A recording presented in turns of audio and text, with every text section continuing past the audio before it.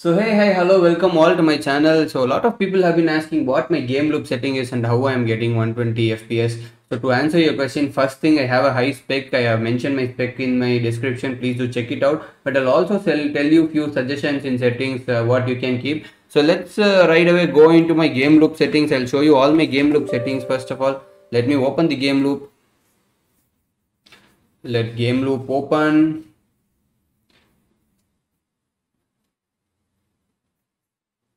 Yep, Gameloop has open. So as you can already see, I have already installed Apex Legends mobile in my Gameloop. So this should also appear in your settings. So if you have not installed it, just install it first of all.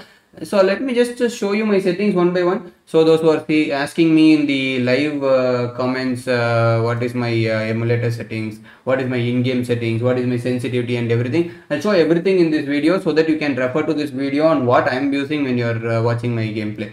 So here you can see this three dots. Click here, click on the settings first of all. So yep, on the basics it is going to be, I will just remove the auto run. This is almost on the default. On below you can see the language is in English and the country is in India.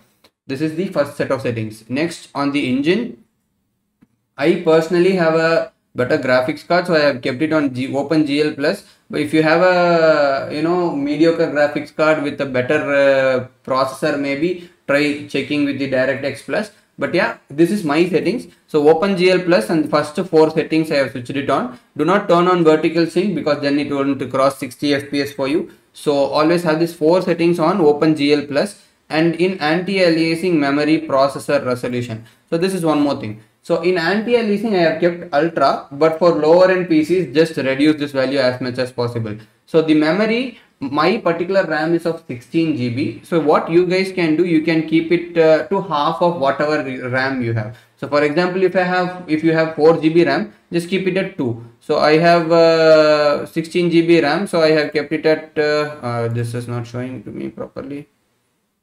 Yeah, here you can see I have like 16 GB of RAM, so I have not chosen. This is the maximum I could choose, so 8 GB. So I have chosen. But for you, if you have 4 GB RAM, choose 2. If you have 8 GB RAM, choose 4, and vice versa. So do those things. And next, processor. So this also I have kept all at maximum. So for you, probably choose 2 or 4 for better performance or FPS. So this is my setting. Processor at 8. Resolution is 1080p. And one more important thing is the screen DPI, guys. This screen DPI, if this is of a different number or a wrong number, it might cause you issues with the controls in your gameplay. It might cause issues with your mouse being stuck. This might be one of the reason for all of those, because when I fixed my screen DPI, my healing button started working properly. So make sure this number is proper. So what I would suggest is, if you are having the game's resolution, I will go into the game tab later. But if you have the game resolution at 1080p, have this particular screen DPI at 240. And if you have your game resolution at 2K, have this at 480. So this is my suggestion. And these both things, this should be your default speaker and everything, audio channel, wave out, this should be default. So the next settings would be model. So in model, it is suggested to keep common model Asus ROG2 for a better performance. This is what I have kept. In game, so this is after you install Apex, this particular window will appear. Before installation of Apex, this won't appear. Please do note. So once you have installed Apex Legends, this particular window in game, it is going to show up Apex. In Apex, it is always suggested for low-end PCs to go with the lower value, which is 720p. For me, it is a better spec. So once again, I have kept it at the maximum, which is 2K. So here is where I mentioned the DPI settings. So if you have this at 1080p, keep the DPI at 240. If you have 2K, if you have set it at 2K here, keep it at 480. This will cause lesser troubles in your controls later on. And also graphics settings, it is better to choose automatic for many of you, because it might choose what is actually possible to provide for your PC. I have kept it at balance. And the FPS, everyone wants a higher FPS, so keep it at 120. If you don't keep it at 120 here, in game, you won't be able to switch to the 120 FPS option. So that is one thing. So into the account, it is just my account and the account region is India. These are the game loop settings. Like game loop settings is done. Kadam. So I'll go to the next set of settings, which is in-game settings. Let me right away open the game for you guys. Let's open the game. And good news is now that Gameloop has officially, adapted this game. It has not officially, having all this controls and everything in the game, but it has adapted the game. So it will let you install the game basically, and there won't be any emulator detected pop-up this time for you guys. So you guys can enjoy the game actually a little bit better now. So let us open the game now. I don't think I need to press on the back button because it has officially started allowing you guys inside, and it will just tell you that you are on emulator inside the game and not outside the game. So let us right away go into the game. Let me log in. Let me go into the game and I'll show you guys my sensitivity, graphic settings, key mapping and everything in the same video, so that you guys can check this one video for everything. Okay, let us just claim this skin, close. Let me go on a full screen. Let me go here. There is a new mode. Okay, let me go into firing range, confirm, play. So here you can see that emulator thing will appear. So this is not an issue. So let's go into firing range. Let me just go down and I'll just show you all my settings, other settings like in-game settings and as well as my key mapping. I'll show you guys everything, whatever I have done.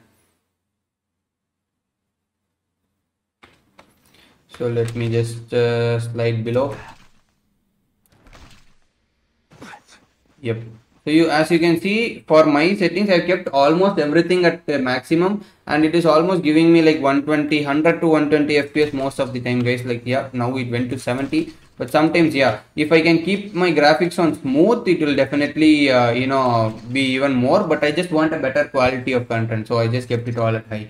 So, yes, now coming to the in-game settings, whatever I have kept. So in basic, you can see auto firing is off, left fire button is on, one tap ADS off. So this is the setting for people who are asking when I click on right click, it is not ADSing, bro. Only when I click on left click, it is shooting automatically by ADSing. So for those people, you have to turn this particular setting, third setting off, so that once you click on right click only, it will go into your ADS. That is there. Tap to fire. ADS mode is on hold. It is a preference. If you tap right click for, you can have it on tap or on or hold. It's a preference. So I just prefer to hold my right click while aiming. So that is there.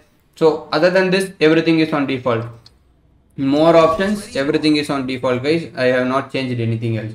So next, coming to the gameplay. In gameplay, I have kept here also I have kept everything on default, but only one thing I might have changed. Let me just check whether yeah, it is on items. So on items, I have switched everything on. Smart health recommendation, toggle to use health item, continuously use health item, everything on. So this will help you in game. So basically to keep healing on a shield cell or on the syringes, that will help you guys. So next, go to pickup. So in pickup, I have kept switching item mode to hold. Few people might have it on tap. For me, sometimes it just swaps my gun right away. So I just kept it on hold to swap any gun or shield or anything like that. So that is there, and short interval of swap, hold only. So other than that, auto pickup on, auto pickup, interval short and everything. So here I have kept my shield battery to 4 because you tend to use a lot of shield batteries also. So I have kept shield battery at 4, and if I need ultimate accelerant, I might pick it up myself.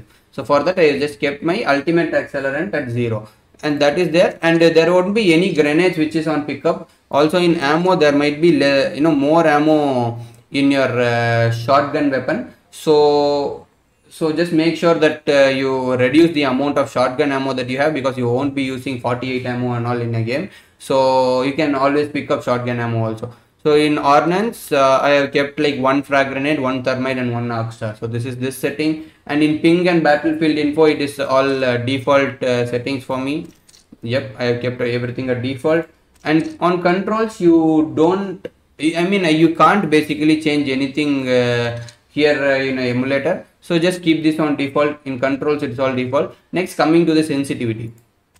So here is where my particular sensitivity, I play Apex Legends PC on 800 DPI and 1.5 in-game settings, which is close to eDPI of 1200. So for that particular setting, what I have done, I have kept my overall sensitivity to 20, vertical sensitivity to 40, almost matching that particular thing. Also make sure sensitivity acceleration mode is on fixed, so that when you move your mouse, it is always consistent. It won't keep changing according to the speed that you turn your mouse. That is important. So this is the sensitivity setting. And when you go down for each and every scope, it is your preference. I guess I reduced this particular thing to 76%, 50, 43, 34. You can pause the video and check all these settings, guys.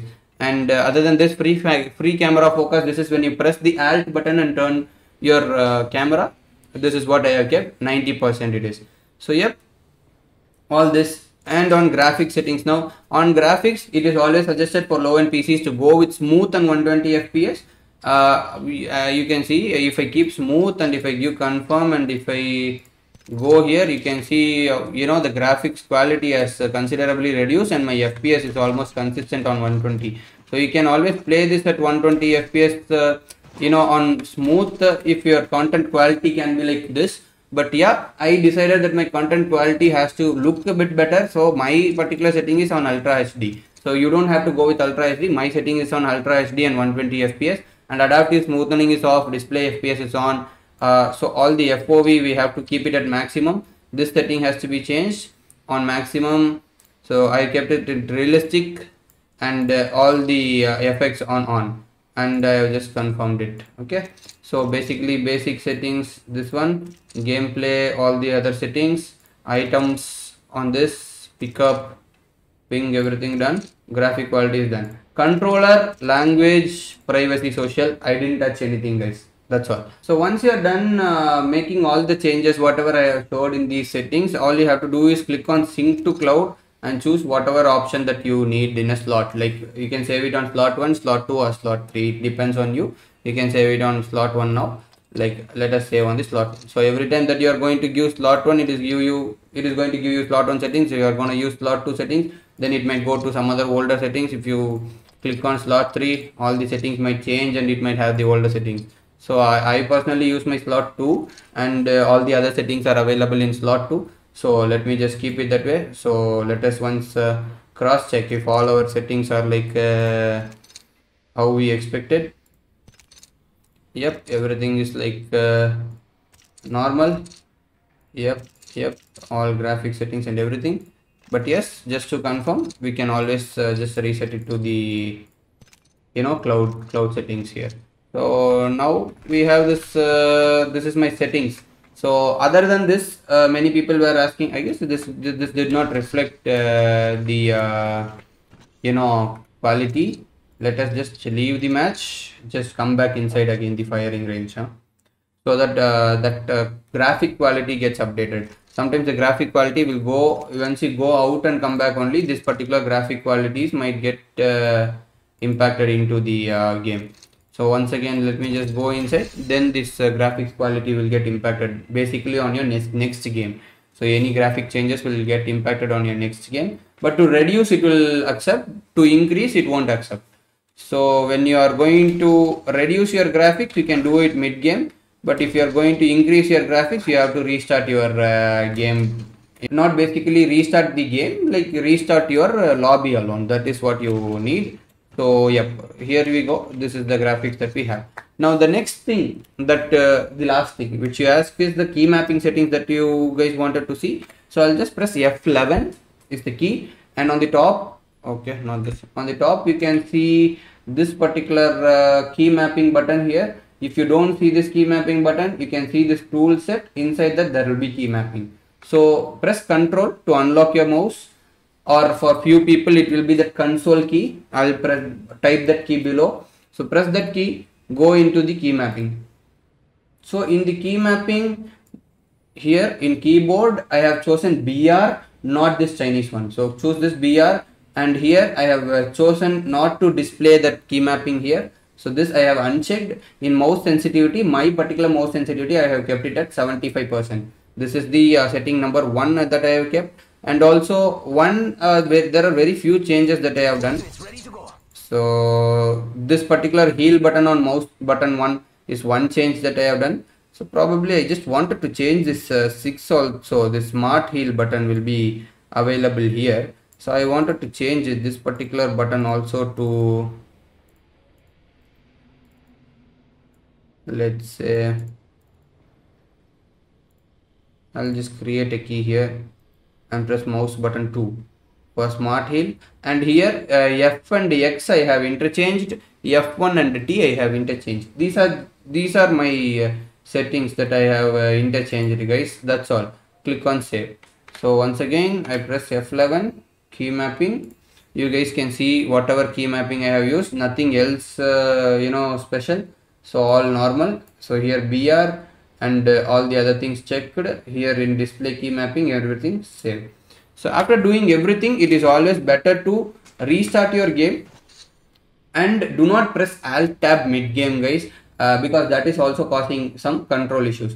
So always once you open this game, stay on the game, play the game, everything will work as expected. So that is what I would suggest. So these are every settings. I have showed you game loop settings, I have shown you the in-game settings, graphics settings, sensitivity, key mapping and everything. So use this one video for whatever settings that I am using, but keep reducing the values if your PC specifications are low. That is the only advice that I could give. So yep, that's it for this video. So if it is helpful, please do like this video, and if you want to see more of Apex Legends mobile, please do follow our channel, subscribe the channel, and yes guys, until next time, I'll see you in the next video. Inzy the gamer, bye bye bye, peace.